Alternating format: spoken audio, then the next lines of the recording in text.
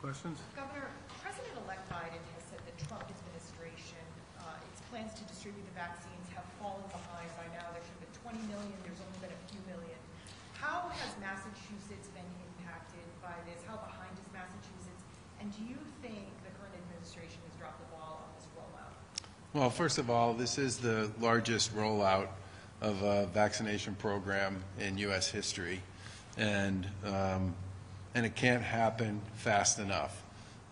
That said, we were expecting to get about 300,000 doses by the end of the calendar year, and we're going to get about 300,000 doses by the end of the calendar year. I said when this whole thing was first being discussed about 3 or 4 weeks ago that I expected the rollout would be bumpy, and it certainly lived up to my expectations with respect to that.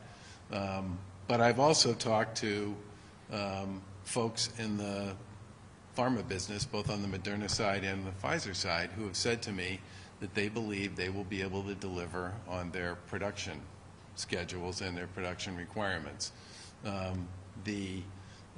So I would then expect that at some point we're going to get to the point in the next few weeks, maybe a month, I'm not sure how long it will take, where that flywheel will really start to spin. And then our big challenge is going to be making sure that we have the capacity in the places and spaces we need it in Massachusetts to actually deliver the last mile, which is the actual shot in the arm, twice to the people who are eligible for the vaccine. So in terms of the timeline that you rolled out a month or so ago, you still see the state on the same timeline, that certain groups of people are going to get it by certain times of the year. Do you still see that? I think so, yeah. Governor, is there any talk or discussion in the future of doing some sort of mass distribution of the vaccine? I mean, obviously we're all going to be talking to our doctors and stuff, but maybe using the testing structure, trying to do it like, in the parking lot to try to reach more people. There are a lot of conversations going on about, as you get away from what I would describe as the targeted audiences to sort of the more general distribution of vaccine, the notion about what the proper and most appropriate way to do it on a grand scale is something we've been talking about. But one of the things I would point out is there is currently an infrastructure around vaccine distribution that involves pharmacies, outpatient clinics, hospitals, doctors' offices, community health centers. I mean, there are a lot of players who already operate in the vaccine administration space in Massachusetts, all of whom, by the way, are connected to the various public health apparatus that's required for purposes of reporting all this stuff. But we certainly think once you get out of some of the targeted audiences and get into a more diffuse distribution, we're going to have to be back here talking to you all about how that would work. Representative Naughton sent you a letter along with dozens of other lawmakers urging more information on vaccine distribution to first responders and suggesting that you not leave it to local boards of health. That might be difficult, and more state oversight on that process for police, fire, and EMTs. I know you said you'd say more next week. Is there any preview you can give us? I can tell you that I think, isn't the command center meeting with those folks tomorrow? Okay, yeah. So we're in contact and in conversation with those folks already, but there's a formal meeting tomorrow to talk about, in particular, the first responder stuff. Well, the firefighters union has criticized what they say is kind of a lack of urgency here with the plan. Why don't they have a date yet? Why don't they know the plan yet? What's the delay? There are two big issues associated with how this happens. The first one, which we've just been talking about, is the actual allocation of the vaccines so that we know when we're actually going to be able to make them available to people. We need to know the answer to that question, right? That's like number one. The second is the conversation that they're going to have tomorrow, which is what would be the most appropriate way to deal with the fact that when you're dealing with 351 communities, which vary tremendously with respect to both the size and scale and structure of their first responder operations. Remember, in Massachusetts, you have volunteer firefighters, fire departments. You have some places that use 911 that is operational at the local level. Some people use a third party to do their 911 work. Some folks have shared departments. I mean, there's a lot of issues there that need to get processed to make sure that this is a great example of where a one-size-fits-all is not the right answer, and we need to make sure that we do something that we believe can work administratively and from a reporting point of view, but will also work for the fact that we have a lot of different ways of organizing and structuring how first responders operate and are administered, their programs are administered in Massachusetts. So are you saying it should be left to the town plan since one size fits all doesn't work? No, I'm saying just the opposite, that I think we need to figure out what the right approach to this is and how much of this could be done by the locals, how much ought to be done with the support of the Commonwealth, and then what are going to be the sites, generally speaking, that people will be able to access as this process rolls out. Governor, I was wondering what you thought about congressional staffers and aides getting vaccinated early and whether you were planning to have any staffers here get shots early. I think the Lieutenant Governor and I made pretty clear that from the beginning that we believe that while we work a lot, we are not, from our point of view, worthy of cutting the line. I don't understand why a lot of the people who cut the line cut it. I just don't. It doesn't make any sense to me, and I think it's inconsistent with the message that we have all tried to send on this, which is why we recognize and understand that everybody would like to be vaccinated today. There are some people who are at far greater risk from a health point of view than others, and they really ought to be prioritized. In addition to that, we also said from the beginning that we wanted to make sure that we focused on our healthcare community, because our healthcare community's health has a lot to do with our ability to actually serve not just people who have COVID issues, but people who have other healthcare issues as well. Anything we can do extra on New Year's Eve going into tomorrow? I mean, obviously we've changed the protocols and messaging, but is there anything else that the state police can do to try to minimize spread post New Year's? Do you want to speak to that? I mean, I think we've put out about as much guidance as we possibly can on this stuff, and I certainly think people understand what we would like to see people do, which is to watch the football game or a good movie, and to stay in their household. But if they are going to do something, do it outside, don't do it inside, do it with small groups, don't stay a long time, wear a mask, don't share food, don't share beverage. I mean, do the things that we've all talked about that are fundamental to keeping you safe if you're not going to be with the people you actually live with. Dr. Part of the allocation of the federal allocation of vaccines that Tom was asking about, some epidemiologists have said that has basically left the states to their own. Said, states, good luck, here's your doses, and you guys figure it out. And that means you have really tired local boards of health who are trying to figure out rising numbers and set up this huge vaccine distribution. Do you feel like you need more help from the federal government?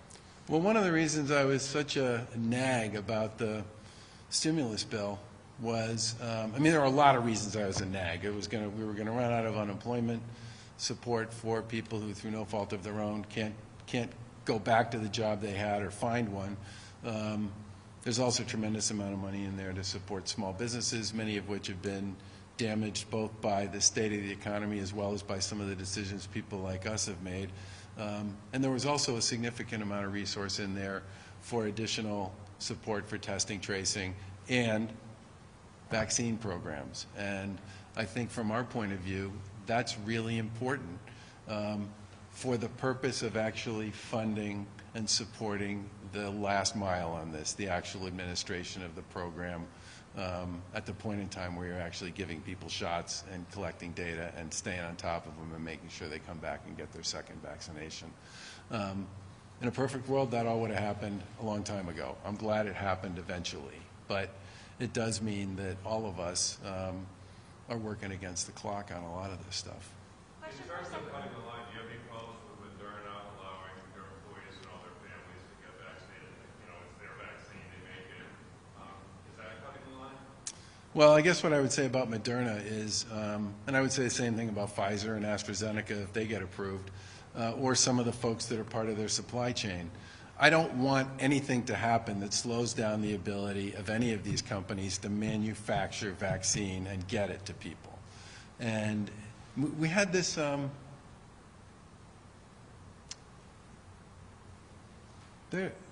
we had a company in Massachusetts, I don't remember which one it was, that was making, that had a role to play in manufacturing ventilators back in the spring. And they had a whole bunch of staff who were out because they had COVID, or they'd been in close contact with somebody who had COVID. And they called us up and they said, you know, we're an important part of the supply chain to make ventilators at a point in time when we had, I mean, like 5 ventilators at that point in time was like a gift from above. No one has a ventilator shortage at this point that I know of in the U.S., but at that point in time, we were manic about our ability to access ventilators. And they called us up and they said, you know, could you guys help us with gear, PPE and gloves and all that kind of stuff? And we said, yeah. I mean, your ability to make ventilators is going to save people's lives. So my view would be, you know, if you're part of the team that's actually making vaccines, or providing the materials that are critical to making vaccines, I think we should all want those people to be as healthy as possible so that they can make vaccines, deliver on their production schedules, and make sure we are in a position to inoculate as many people as quickly as we can. Question for Secretary Sudders about nursing home distribution. Wondering if you're getting reports of some of the staff being hesitant. I guess one of the heads of the Benjamin Center that first said some of the homes he's heard only like 20, 30, 40% of the staff was willing to get the vaccine. What reports have you been given, and what is the state doing to try and convince these people to get the shot? Of course, you know, we want everyone to feel comfortable being fully vaccinated. And as I was talking about Chelsea and Holyoke Soldiers' Homes, the good news is CVS or Walgreens, I can't remember who did, but I think it was CVS did the Benjamin Healthcare. They'll be coming back. And so it provides that opportunity from, you know, 3-week opportunity for staff to see who perhaps were reluctant to take the first dose the first time, to see what the response has been from both residents and other staff who were vaccinated. And hopefully, you know, staff-to-staff conversations we have heard are the most effective.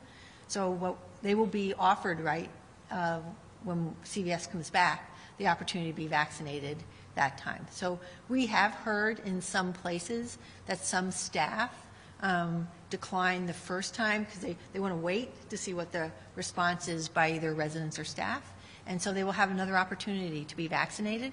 And again, that will not also be their last time to have an opportunity to be vaccinated as we roll out in the general population. So, you know, we have heard that in some places. Like I said, up at Chelsea, CVS actually had to go back this morning to finish the staff. So many staff wanted to be vaccinated at Chelsea for the first round doses. And again, they'll be coming back on the 19th of January. And so for those staff who declined or paused or didn't feel quite ready, we hope that that's an opportunity for them to see what the experience has been for other residents and staff. So we really do believe a lot of this communication, we're going to do a lot of communication about vaccines, but really, like, you know, you see what you see the experience of a coworker or a colleague, we think is some of the best conversations that can happen. And on field hospitals, we've heard Lowell is delayed opening Well, because of staffing.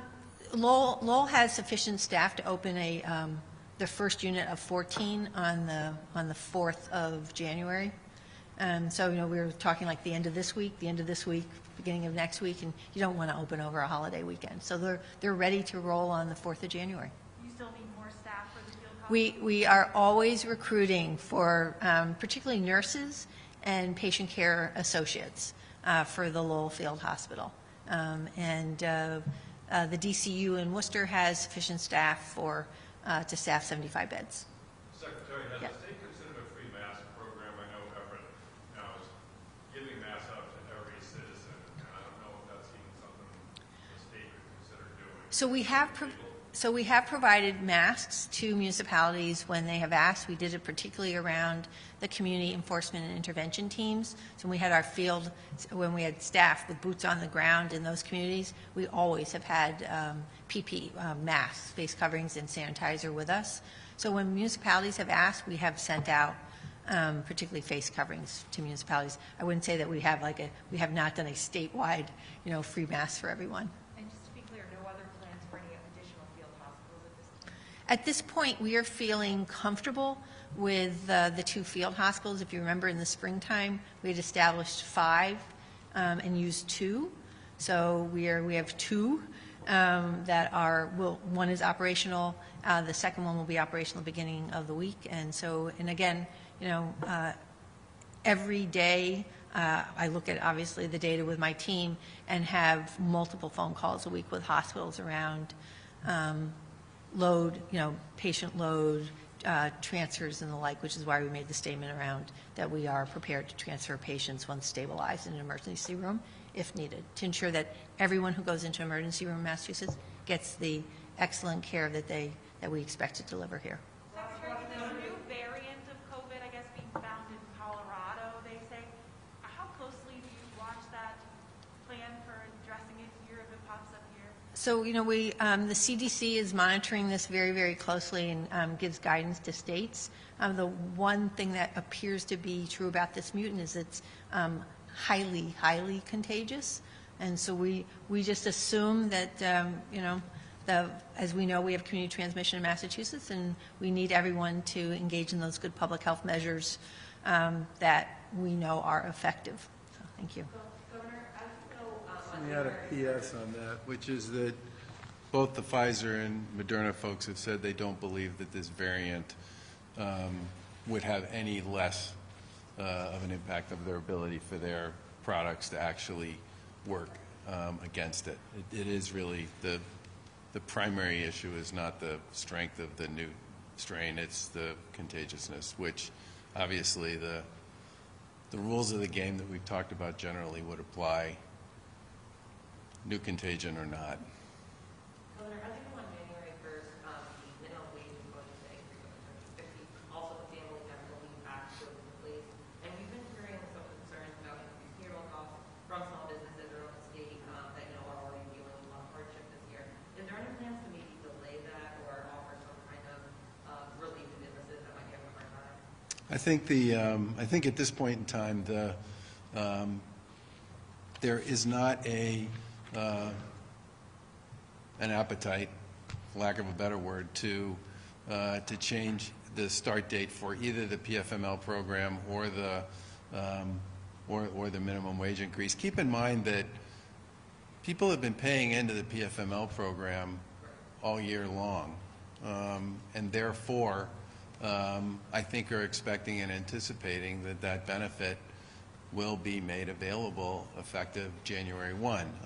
On the minimum wage piece, I know there are businesses, given everything else that's going on, that'll be stressed by that, which is part of the reason why we filed legislation and urged the legislature to act on it quickly that would take some of the sting out of the unemployment insurance rate issue, which we believe we can save literally billions of dollars for our employers here in the Commonwealth while protecting people's access to their unemployment benefits. The timing on all this stuff is difficult because it comes in the same cycle as the incredible pain that's been inflicted on small businesses generally. We'll have more to say, by the way, about our small business relief program tomorrow.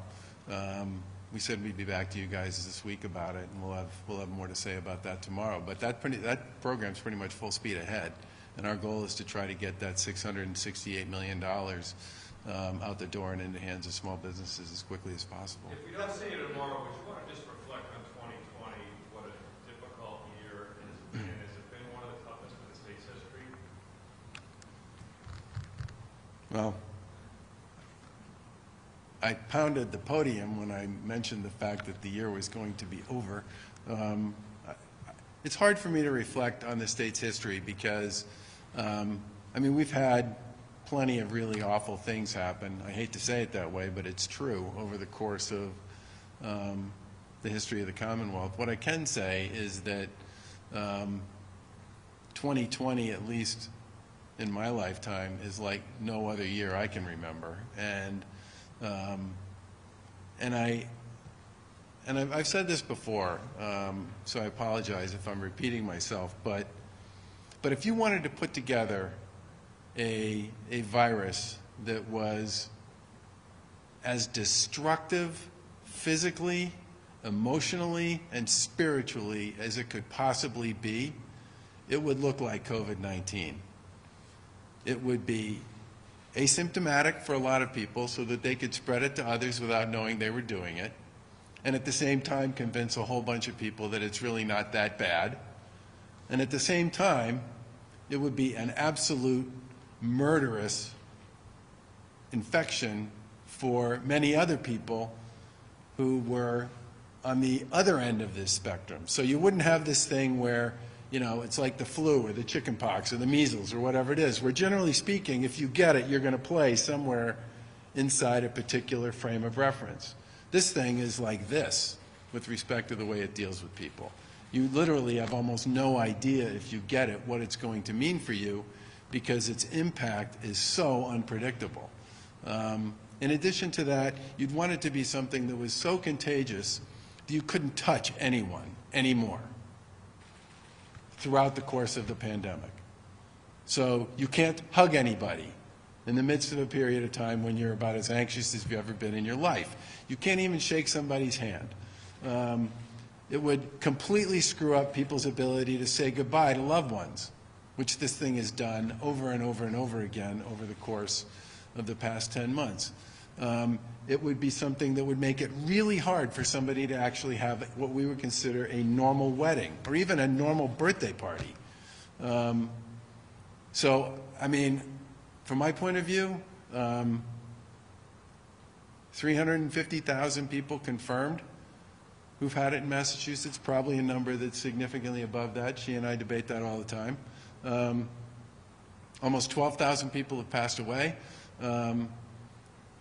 The impact on sort of all those businesses that literally are touch businesses, you know, the cafe on the main street, or the small restaurant, or the diner, or the clothing shop, or the, you know, the small retailer, people whose relationships, dry cleaners, people whose relationships are completely built on day after day, month after month, year after year of face-to-face human contact with their customer base, just absolutely by this thing over the course of the past 10 or 11 months. And of course, it would also come in more than one wave, just so you would get used to the fact that maybe you were over it and then it would come rip-roaring back again, which is what it's done over the course of the fall. So, you know, when I think about this, what I really think about more often than not is just how insidious and destructive COVID has been in so many ways, both to people's physical health, but to their state of mind, and to so many of the things that are important in a period of high anxiety and stress. So, I mean, we come and we visit here with you all before every major holiday for the past 10 months and ask you to tell all your listeners, viewers, or readers to tell people not to celebrate them. Don't celebrate the birthday. Don't celebrate the anniversary. Don't celebrate Christmas. Don't celebrate Hanukkah. Don't celebrate New Year's. Don't celebrate Halloween. Don't celebrate, don't celebrate. I mean, this is not what I thought I would be spending my time in. I know it's not what you thought you were going to be spending, or you thought we would be spending our time doing. And it shoved so many other things to the side. Every once in a while, when I really want to get depressed, I go back and I read my State of the State from January of 2020. Jonathan, I can't speak to sort of whether this is the worst year on record, but based on the the way I believe this virus has upended and disrupted a lot of what most people consider to be most precious here in Massachusetts and in many other places around the world, it's got to be one of the worst, certainly one of the worst ever. Governor, specifically, a lot of people are talking about it as we get into tomorrow. What is your biggest good riddance, besides maybe our questions, but going into next year? Is there something specifically that you were talking about, even things you wanted to tackle in your administration that you haven't been able to do? Is that something, is there a specific good riddance for this year? Well, my biggest good riddance would be COVID, but it's obviously going to be with us for a while into 2021. I think the thing that I hope comes out of it is that some of what I would describe as the, you know, people constantly say, you know, don't focus on the dark side, you know, focus on the positives. And I try to do that. With this thing, it's not easy. But I certainly think a lot of people have discovered that they can work in ways they never thought they could work and still be productive. And for many of them, it's translated into a lot more face time with their families than I think they ever thought they could find. And for many people, that found time has been incredibly valuable. And I'm sure a lot of them don't want to lose that whenever it is we get back to something that looks more like whatever the after normal is. I think many people would say that they've discovered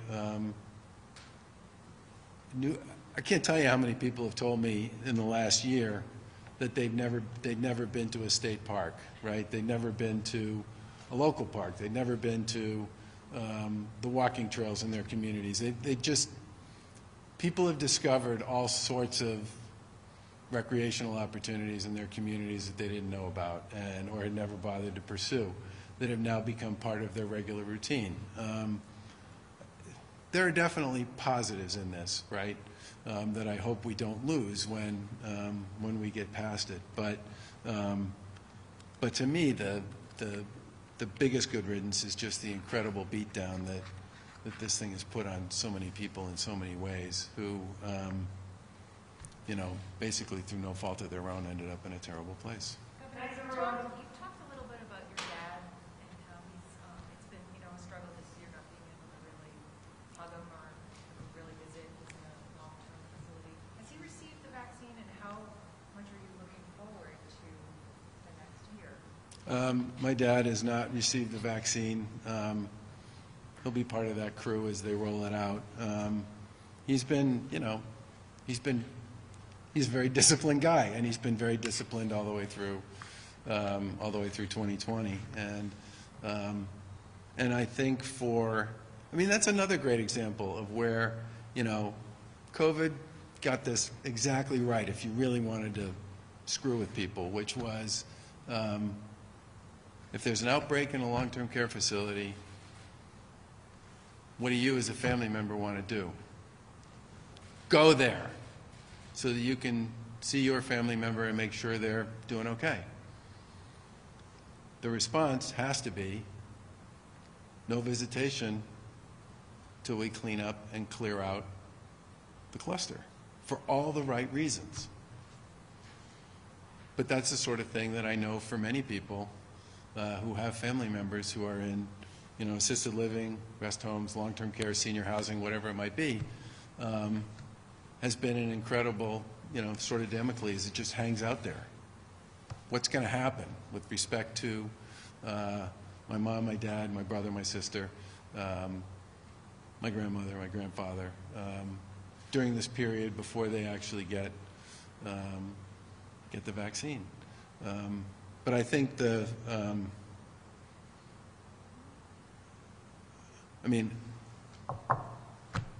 thank God that my dad is still with us. I mean, I went over 100 days without seeing him at all.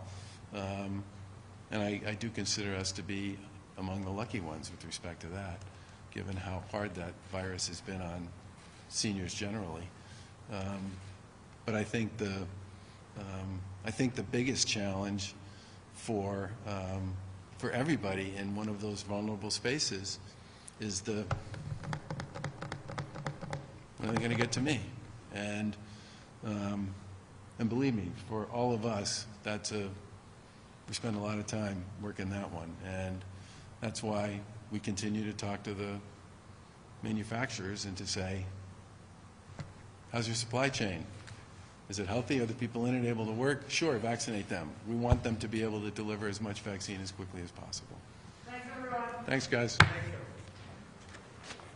Happy New Year.